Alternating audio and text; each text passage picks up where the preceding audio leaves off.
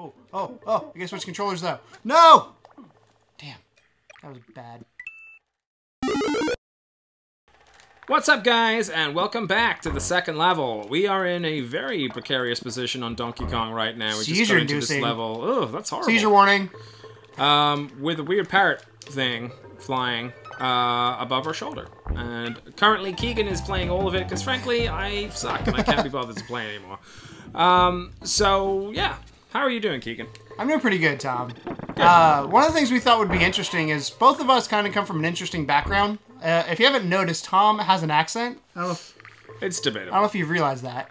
But he has an accent, so he's not from here. So you want to tell the lovely people at home and or work and or wherever you're watching this how you got to the Americas. The Americas. The Americas. So I was born in England in a place called Hereford, Hereford. Where's that?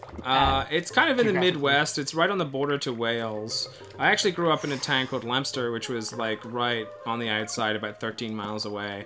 But Hereford is usually what I say, because even though no one knows where that is, they're probably more likely to know where that is than Leominster, which is just tiny. So I, back in the day, back in the early days of the internet, like right at the dawn of the internet, I was in my computer or IT class, and we had just had the internet kind of installed on all of our machines, and I'd never, you know, figured out how to use it properly. So I was just there, like, browsing around, just kind of trying to figure things out. At the time, one of my favorite bands was 9 Inch Nails. And they still are one of my favorite bands. I love those guys. But I was looking for, like, fan sites for 9 Inch Nails, because I honestly had no idea what else to look for at the time. I was just like, what do I like? 9 Inch Nails, let's see what's there. And sorry. That's okay. And then I came across a sketch of the lead singer, Trent Reznor, that was drawn by my now wife. This was maybe 15 years ago, long time ago. And so I was oh, damn it. They can walk off ledges. They can, but I thought he was going to walk over me like you were very young, yeah. And so underneath this picture, there was an email address, or a hyperlink to an email. And I pressed it, and I had no idea what it was going to do. It opened up my email, and I was like, oh, I've never sent an email before. This should be interesting. So I sent an email that just kind of said, hey, I like your picture. That was pretty much all I put in there. Maybe a few bits and pieces extra, but nothing that I remember. And your wife was like, my wife damn, this guy's hot. No, she thought I was a creep. She was like, who is this guy telling me he likes my picture? Do you blame her? He likes my picture. And, yeah, oh, this guy is... I always die in this guy. He's just spewing bananas at you. He gives us something if I hit him enough times, but I never make it to the end because he gets faster every time. That's cool. Anyways, sending a picture. So she thought I was a creep, and then she noticed that the end of my email address said .co.uk, and that I was not, in fact, from America. So suddenly, less creepy. And you're English, so it's like yeah, and I'm English, which is there's a certain level of mystique. Us Americans love it. And so she sends a reply back. She's like, oh hey, what's going on? And basically, we were like pen pals for years and years and years, and we went back and forth for a long time. And then I left college. And when I left college, I realized that I had never once written down her email address.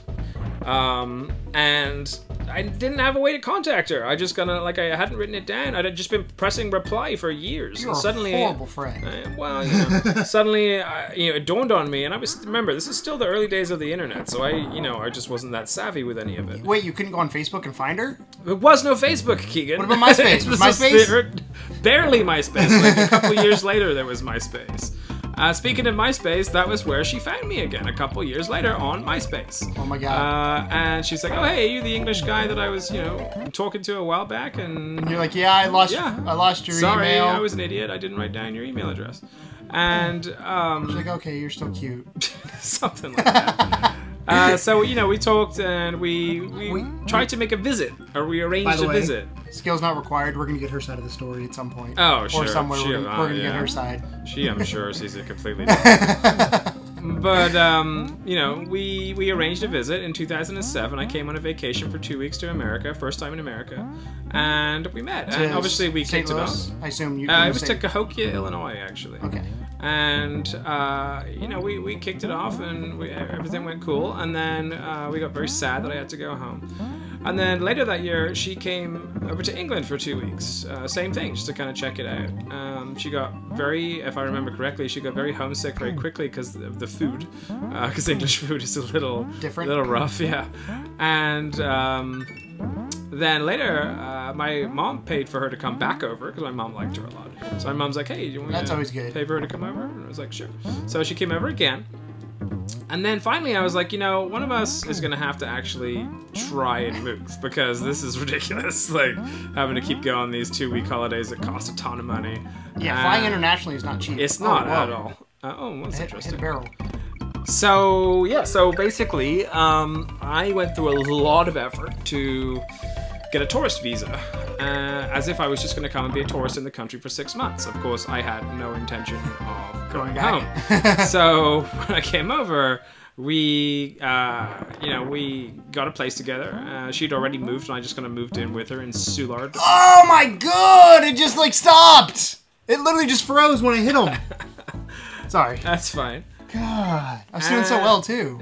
And yeah, so we got a place together, and then after a little while, I got a work permit. I was allowed to work in the country, and then we got like a lawyer, and we got married after 90 days of me being here. Is that the like requirement? Yeah, you have to wait 90 days to get married. So we got married before we got engaged, which was kind of weird. Cool. Yeah, it was definitely weird. We still got engaged after. Like I gave her like an engagement ring and some roses and stuff.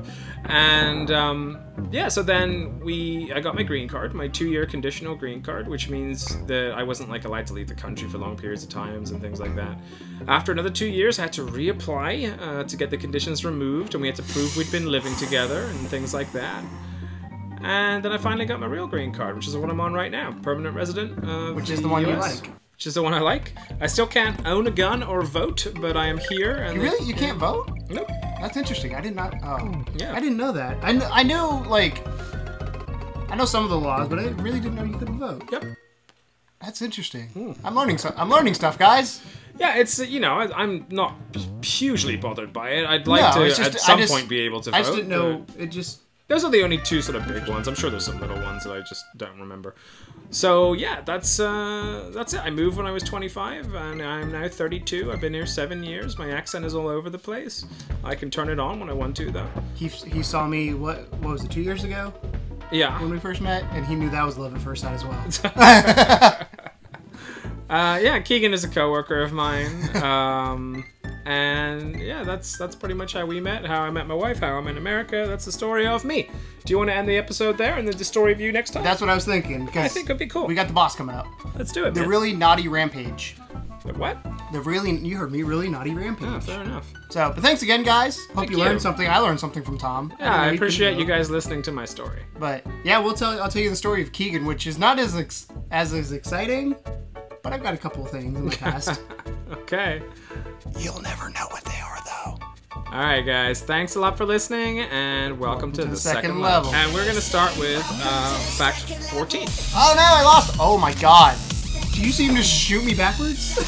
There's no way we're going to get through 21 facts